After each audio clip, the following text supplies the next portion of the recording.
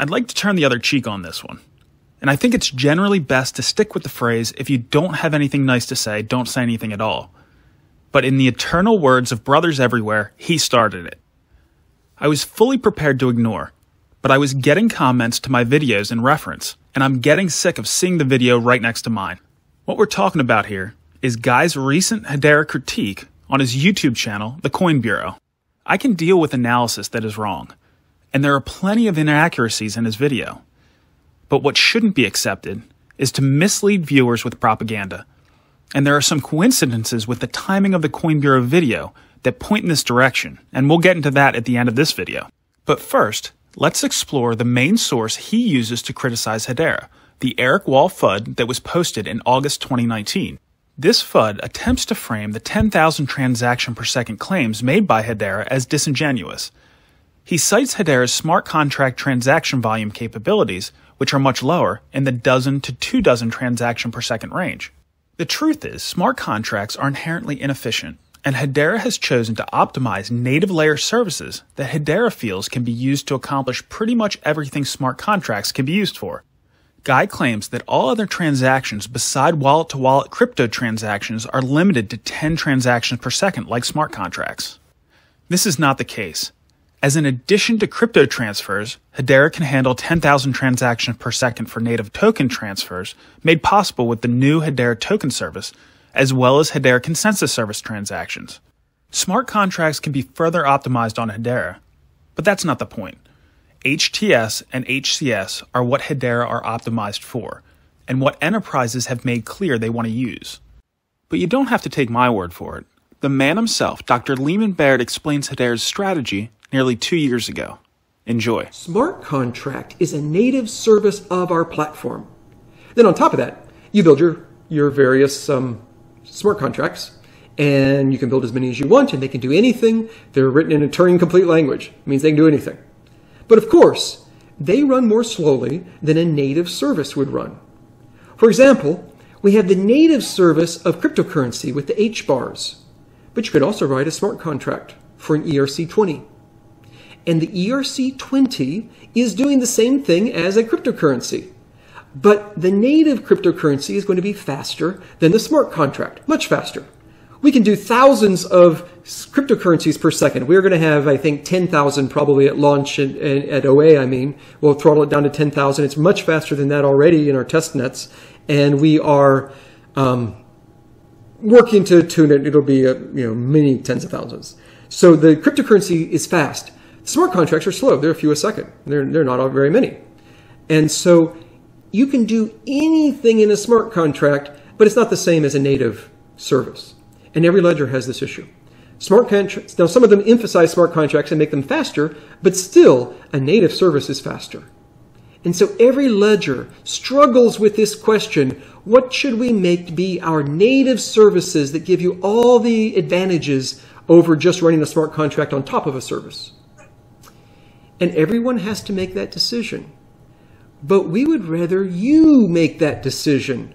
We would let you make that choice. And here's how. We're offering a fourth service now, native service called the consensus service. The consensus service, of course, is fast because it's a native service. And what it lets you do is build what is equivalent to new services. And I say you, developers, without talking to us, without us even knowing about it. Just like you can write a smart contract without talking to us. You can write your own service without talking to us. And your service lives on top of the consensus service, and your service runs at the speed of a native service. Despite all this, Hedera wanted to support smart contracts to support developers who had put effort into developing smart contract applications. Also, let's not forget that Hedera is currently throttling its transaction volume capabilities to 10,000, and it can handle much more when necessary. These numbers are also based on nodes using CPUs, and the volumes can be further increased if GPUs are utilized. And the list goes on. Hedera also can be sharded, allowing essentially unlimited scaling. From what I can tell, another platform that Guy is a proponent of didn't support smart contracts at all, though they are looking to implement support now. That sounds like 0 transactions per second smart contract support by my calculation. Another point on the Eric Wall FUD is the lack thereof since. The FUD was pushed in 2 posts. He wrote one, which was rebutted by Paul Madsen of Hedera, and then he wrote a rebuttal to Paul. Paul is a fantastic computer scientist, but his rebuttal lacked the snarky, entertaining writing style of Eric. There was no need to keep going back and forth, and Lehman met with Eric a couple months later to explain the flaws in his post. The only negative thing Eric has posted since has been a very ill-timed jab at the HBAR's underperformance. This tells me that Lehman convinced him that the tech and strategy are sound, and he should find another attack vector or just ignore it. And frankly, I trust the due diligence of Google, IBM, and LG far more than I do that of Eric Wall. No offense. Okay, his next major criticism is HBAR's tokenomics. There's a lot to unpack with tokenomics, and I'll be the first to admit that they aren't perfect, but the main reason is simple: regulatory compliance. Coin Bureau acts as if Hedera only selling to accredited investors is some kind of affront to retail investors. But to remain compliant with SEC and CFTC regulations, initial sales must be made in this way. Not to mention that the majority of the money raised by Hedera from accredited investors was at a higher valuation than retail enjoyed until recently. Said another way, the majority of retail investors got a better deal than the majority of those rich investors. It is true that some bonus HBAR have been and will be given to some of these investors, but this was mainly to address a mistake in the fundraising valuation that was only clear in retrospect. And it won't change the fact that they will likely end up with a higher cost basis than many retail investors. But what's also important to note is Guy's analysis overstated the amount by 10 times. Finally, he clearly attempts to spook potential investors by saying that early investors, also known as SAFT 1 and 2, will perpetually dump HBAR. To put this claim into perspective, SAFT 1 and 2 combined have less than 6 billion HBAR, or about 12% of total supply, and the distributions will end for SAFT 2 in mid-2023, and SAFT 1 a few months later. We could certainly get more into the weeds, but here's the bottom line. Hedera has a gradual, multi-decade disinflationary distribution that ends with a hard cap of 50 billion HBAR.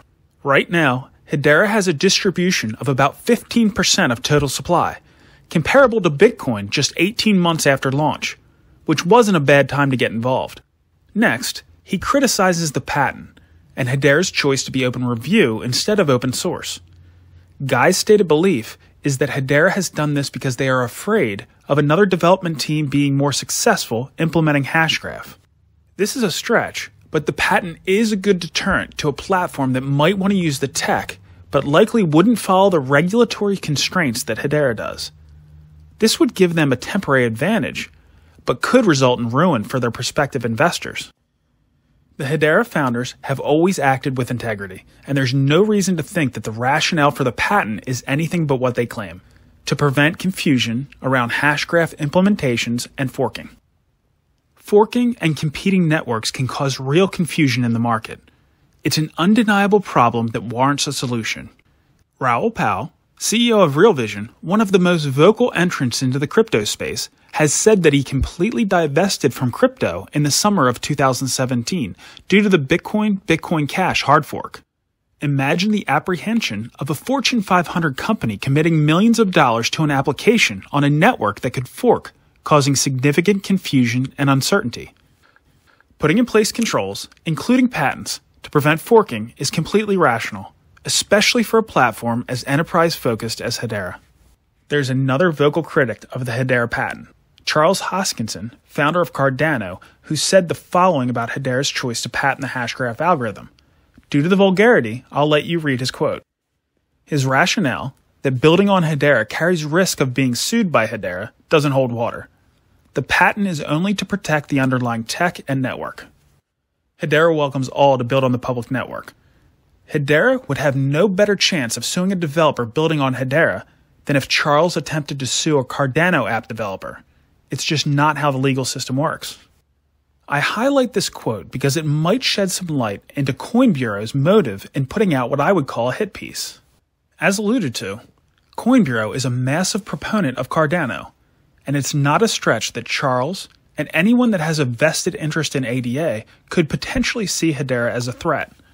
Despite Cardano's much higher market cap, Hedera arguably has far more enterprise adoption among Fortune 500 level enterprises, a stated goal of Mr. Hoskinson.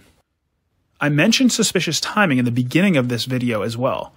The timing of the Coin Bureau's hit piece relative to BitBoy's positive Hedera video is the cherry on top that makes me think that this was propaganda and not analysis. During the weeks leading up to the Coin Bureau video, Hedera had a string of good news and coverage and was gaining momentum in price. BitBoy, a YouTuber gaining significant popularity with 600,000 subscribers, announced a week prior that he was going to do a positive Hedera video. This pre-announcement could have given anyone who wanted to put out a critique at about the same time ample time to prepare. Sure enough, BitBoy posted his positive Hedera video. Less than an hour later, Coin Bureau posted his video.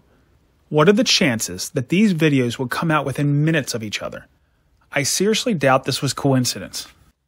Another aspect of Coin Bureau's coverage of Hedera that makes it highly suspect is the fact that Guy did an earlier glowing review of Hedera in October 2019, a point in time when Eric Wall's FUD had already been posted, and most of the tokenomics that he cited were already well known. Either Guy did inadequate research at the time, or he's gone from a fan to a harsh critic for some other reason.